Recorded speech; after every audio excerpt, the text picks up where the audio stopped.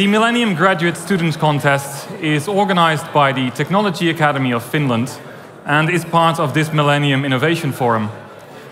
And to be able to participate for this contest, the candidates had to be doctoral students at any of the Millennium partners.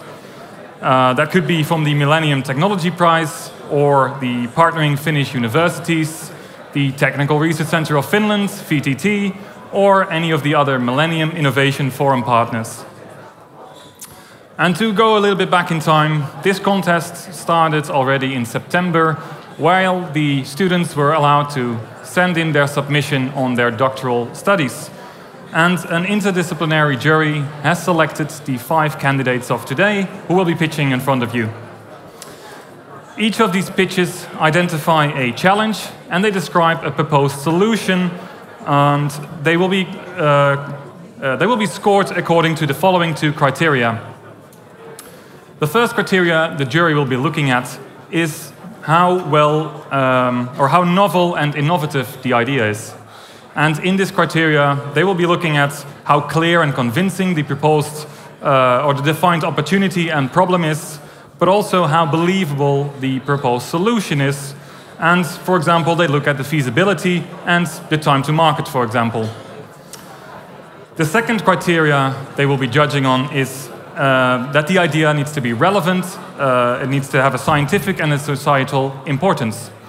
So for this criteria, the impact of the idea is crucial, and that will be questioned. But also looking at the size of the targeted population that this would solve. The 3 best pitches of today, they will be receiving an award as an encouragement grant for their recognition of novel, impactful, innovative scientific activity. And the 3 awards that will be handed out later today, they are coming from the Swedish Academy of Engineering and Sciences in Finland, the Nokia Foundation, and the Finnish Academy of Science and Letters. But before we now head to our first pitch, I'd like to introduce our expert jury of today. So if they could start coming towards the stage, that would be amazing also. So our first jury member is the chair of the jury. He is also chair of delegation of the Finnish Foundation of Technology Promotion, TES, and CEO of Falcon Leader Oy. Please come to the stage, Jarmo Halikas.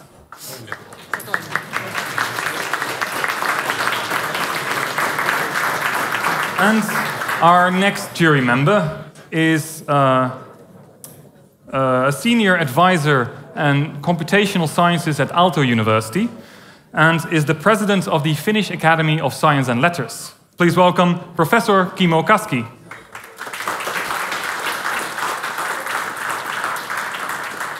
Then our third member of the jury has a long and holistic experience in the front-end R&D and commercialization of new services and technologies. He is currently the Director of Research to Business Strategy at Nokia Technologies and also a board member of the Nokia Foundation. Please welcome Dr. Jukka Rantala.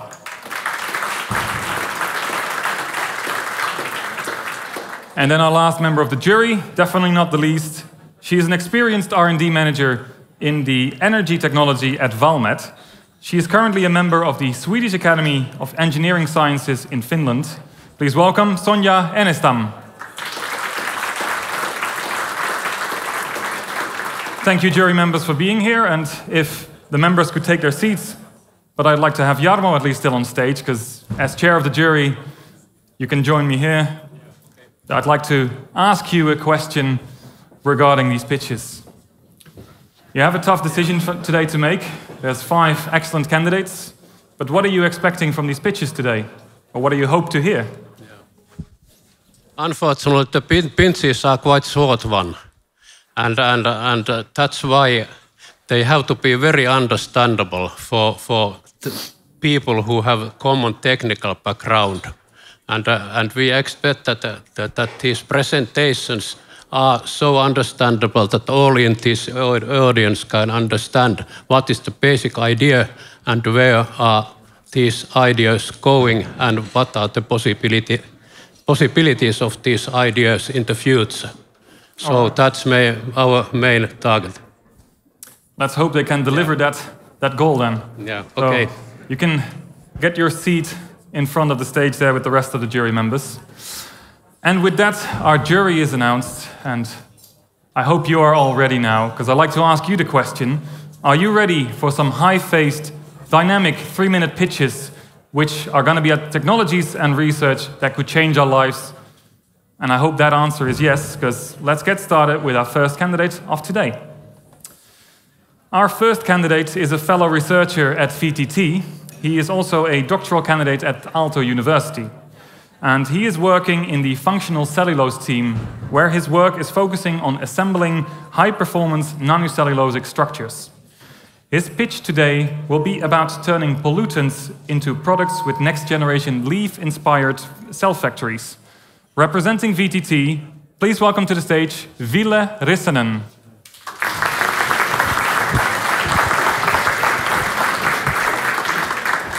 Thank you. So let's kick this off. Microalgae. What does that word make you think of? Maybe a scene like this when you wanted to go swimming, or even something like this.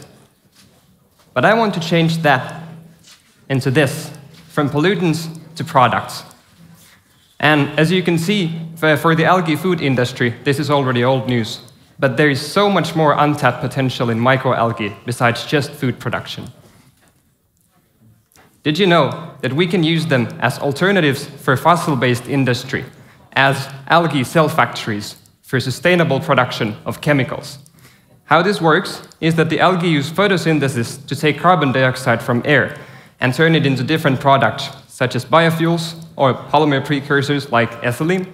But I think the coolest example here is to take the cyanotoxins and create cancer drugs out of them. So now we're talking about a pharmaceutical ingredient with a price of thousands of euros per gram of product. So that sounds like a dream scenario, right? But while there have been many startups trying to make this dream into a reality, most of them have not been able to succeed. Why?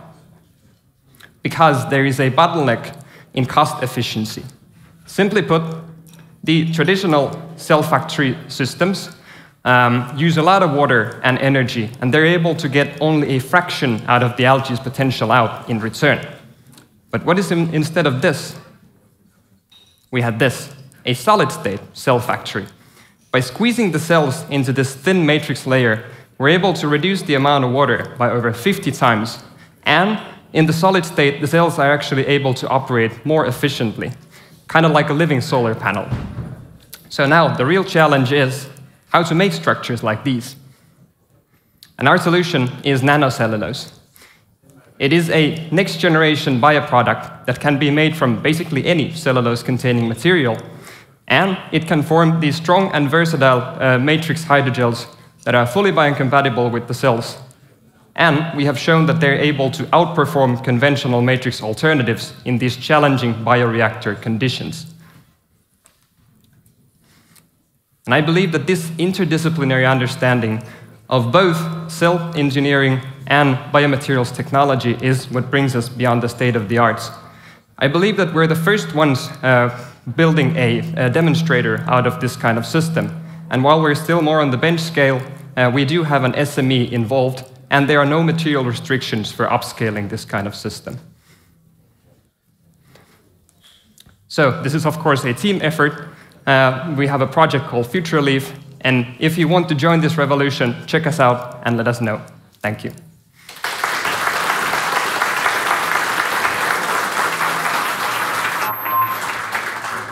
And thank you, Ville, for your pitch.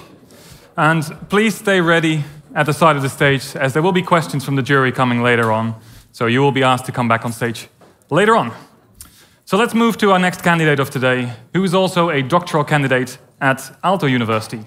She started her studies there in 2020, originally coming from Iran, where she did her master's degree in ceramic sciences and engineering. Her thesis at Aalto University is focusing on additive manufacturing of solid oxide fuel cells, pitching her idea today of inkjet printing, which she states actually to be the savior of renewable energy technologies. Next on stage is Zainaz Zarabi.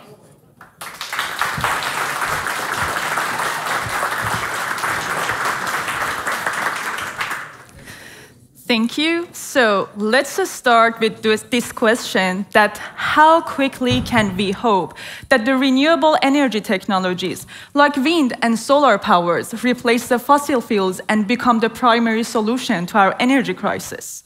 Although the renewables have a market size value of almost $1 trillion in 2022 and the progress prospect looks promising, in reality, it's extremely challenging to switch everything to renewables, at least at this moment and with the current limitations of raw materials. As wind and solar powers have a dilute energy nature and they are not always available, we need sophisticated energy storage systems to store their energy, like high-performance batteries. But these storage technologies require 40 times more lithium, followed by 20 to 25 times more nickel, cobalt, and graphite to reach the goals of the Paris Agreement, according to IEA reports. And as the Earth's resources are limited, the final product price, the green energy, will be sky high. So we have to find a solution. But what if we decrease the need of these precious materials in the batteries and enhance their performance at the same time? Well, that's what we'll do in this project, and the key is in the fabrication technique. Inkjet printing is a well-known fabrication technique which is cost-effective, mask-free, and precise, with the hidden advantage. It can produce batteries electrodes with almost 1/10 effective material and enhance the performance by 3 times comparing to the other conventional fabrication techniques. Inkjet printing spreads the active material uniformly on the surface, develops the surface microstructure, and increases the specific surface area, leading to a conjugated, nanostructured morphology with maximized reaction sites. This hierarchical electrode design can boost the dominating electrochemical process inside of the battery's electrode, like charge transfer and ion transportation. And I will develop these inks and tune the printer properties to fabricate this magical electrode. Moreover, inkjet printing has another sustainable advantage. It produces 0 waste. So, 1/10 effective material, triple performance, and 0 waste, making a bridge to accelerate our path towards the renewables. Thank you.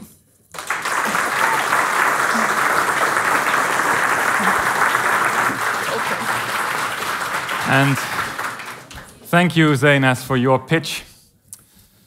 And it seems microalgae has inspired more people today to work on that topic, as our third candidate will pitch her idea for using it in engineering nitrogen-fixing cyanobacteria for solar-driven bioproduction. Her background is in biochemistry, and she's working her doctoral research at the photosynthetic microbes group at the Turku University. She has joined this team only a year ago, so she's very early in her studies still. Prior to her studies at Turku University, she obtained her master's degree in Germany at the Technical University of Munich. Next on stage is Elisa Werner.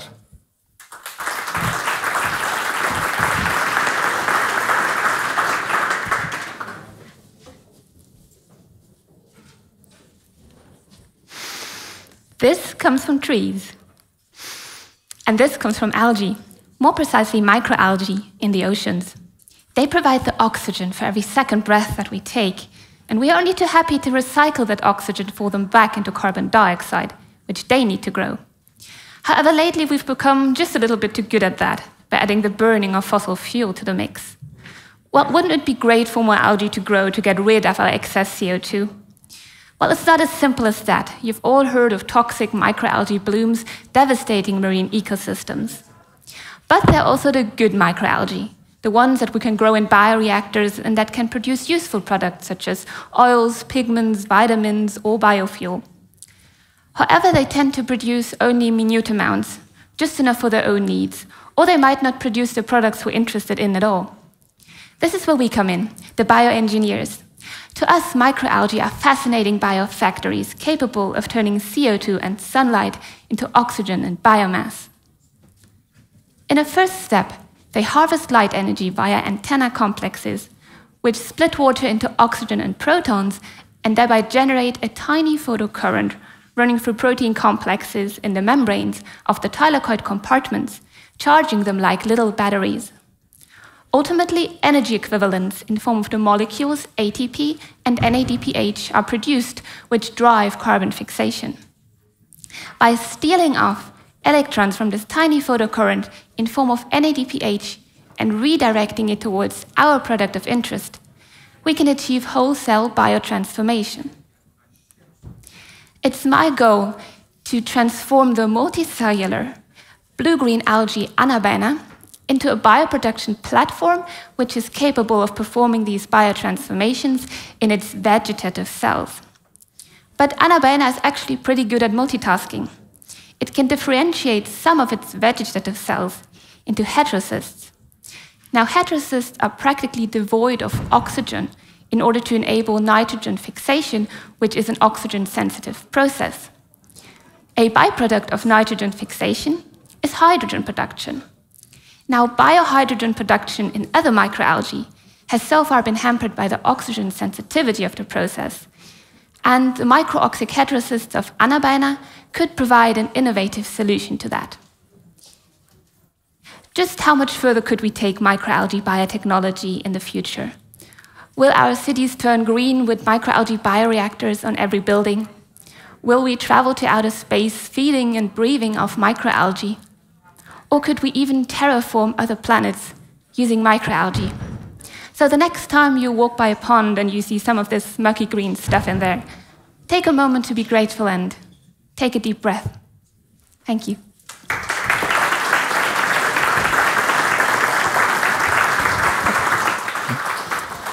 Thank you, Elisa. That was a perfectly 3-minute pitch on the second exactly.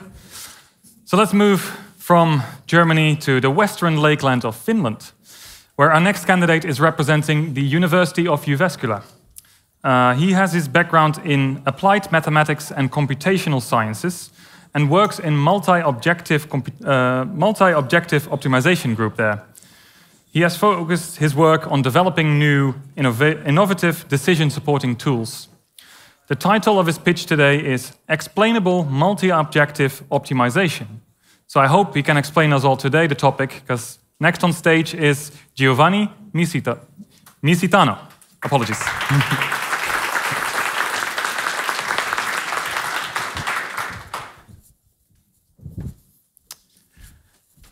Data.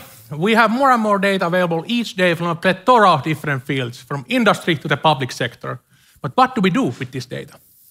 We end up making decisions, and these decisions are a result of solving problems with multiple conflicting objectives. Often, the most cost-efficient option is not the most environmentally friendly. Behind these decisions stands a decision maker with vast domain expertise. However, this expertise is often left untapped in traditional decision support tools. How could we incorporate this expertise better in decision support tools? I think we need better tools. But this is not enough. We need to be able to also understand how these tools work. We need to be able to communicate the reasoning behind the decisions made using these tools. Otherwise, how can we convince shareholders to move towards a more environmentally friendly option at the cost of additional revenue? How to justify this? What we need is explainability. I believe explainability must be considered most of all in the decision support tools we use. I propose a new paradigm in decision support, which is explainable multi-objective optimization. It is able to handle database problems with multiple conflicting objectives by incorporating preference information from a domain expert. On top of this, it is able to explain its behavior and, for example, explain how it has generated solution candidates. Explainability enhances the knowledge of the decision maker by providing them insights about the various conflicting objectives in the problems. Sometimes even a small loss in revenue can lead to a huge gain in sustainability. Many traditional decision support tools fail to communicate this. The beneficiaries of this new breed of decision support tools are domain experts from various industries, policymakers, shareholders, and the general public. At the University of Jyväskylä, we, at the Multi-Objective Optimization Research Group are pioneers of advancing explainable multi-objective optimization. We have applied our tools in the past to Finnish forest management and healthcare. And believe me when I tell you, explainability, it can sell in decision support. It is my mission to develop explainable multi-objective optimization to a mature state where it can be applied globally by researchers and practitioners alike. We develop our tools as open source software, which is openly available, which promotes the renewal and openness of science. I believe each of us has a right to an explanation as we move more and more towards using computational tools to make decisions. I have a genuine passion to develop the next generation of explainable and human comprehensible tools to help our society move towards a more sustainable, fair, and most of all, explainable future. Thank you.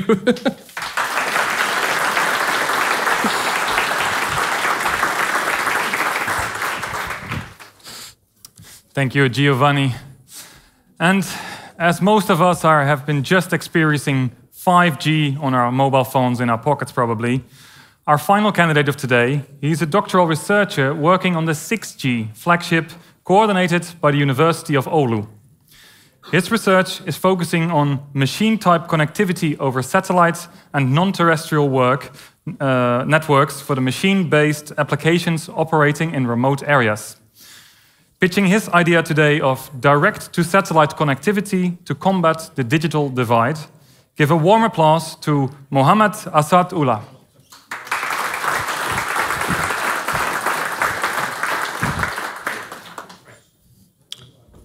Wireless communication is the cardiovascular system of our modern society. Unfortunately, today, only 10% of the Earth's surface has connectivity. In fact, nearly 3 billion people and remote areas still do not have coverage, which creates a big digital divide. These days, new solutions are emerging to satisfy humans' access needs. But how about global coverage for machines? Sadly, today, there is no solution. We may think solving this problem would be easy just by extending our existing terrestrial networks, but this would be neither feasible nor sustainable. And I will help you to explain why. First, it is not always possible to build networks in fragile areas, such as the ocean or the Arctic region. We cannot build network in ocean. Secondly, even if this was possible, it would mean building millions of miles of more roads, installing more cables, and using more electricity to power and support these networks. Today, ICT sector already accounts up to 9% of the global electricity consumption and 4% of the global greenhouse gas emissions.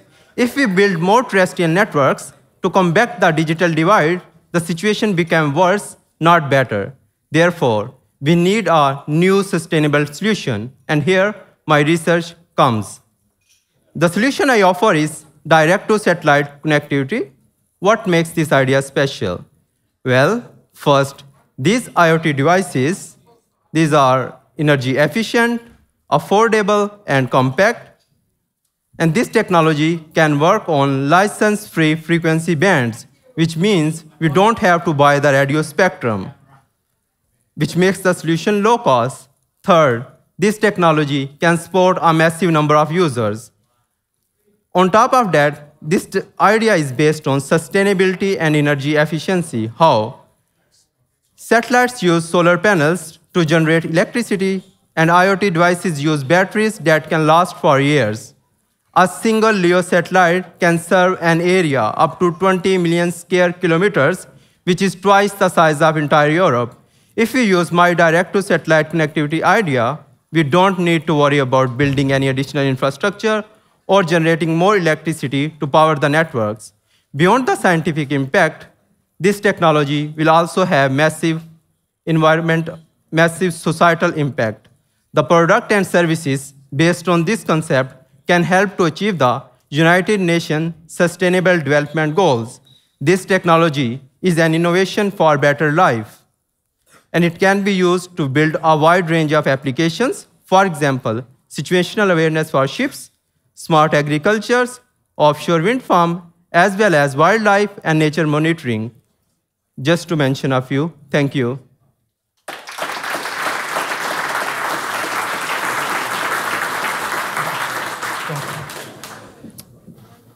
Thank you, Mohammed.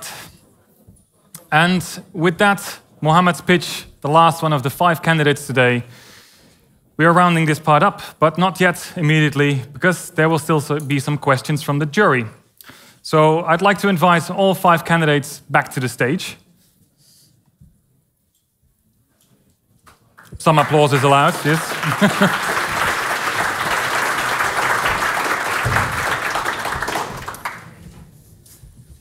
So the jury has submitted a question for each individual of you. So I'll go over it in the order of the pitches, how they went.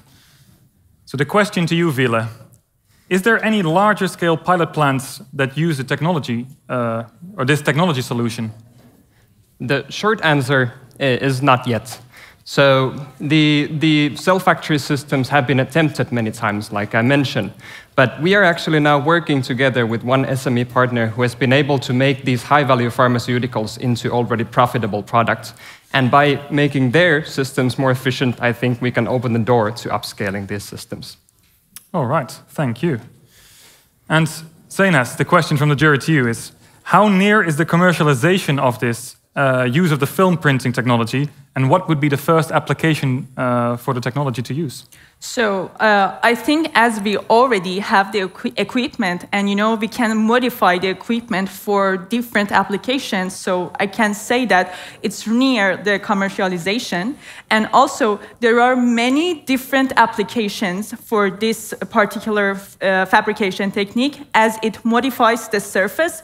So everything like supercapacitors, lithium-ion batteries, solid oxide fuel cells, everything that is connected with surface reactions can get benefits from this fabrication technique. Yes. All right, thank you. Hopefully the jury is satisfied with that answer. Yeah. So let's move to Elisa, the question for you. How far away is the commercial application for this production method? Thank you.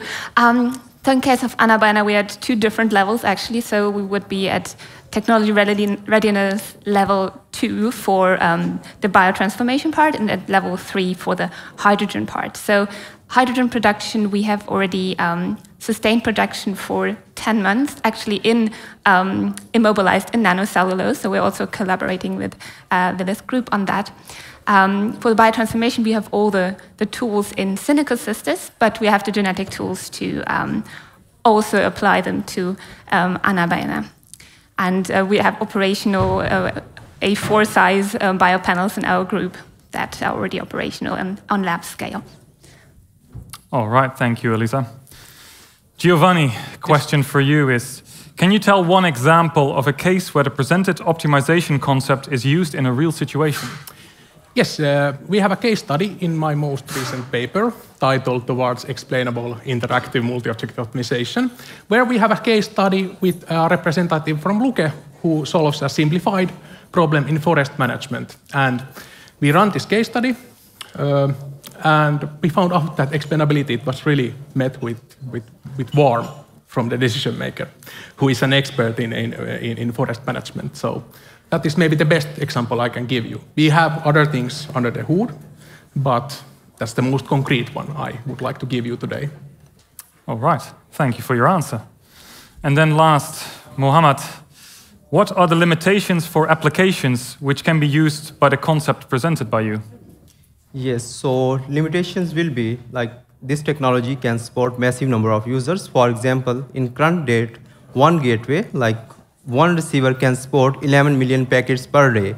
But in future, as the number of devices is increasing day by day, and there could be more devices, then the actual problem is scalability, like how we can support the devices if the order is more than 11 million. All right, thank you. And I think they deserve another round of applause.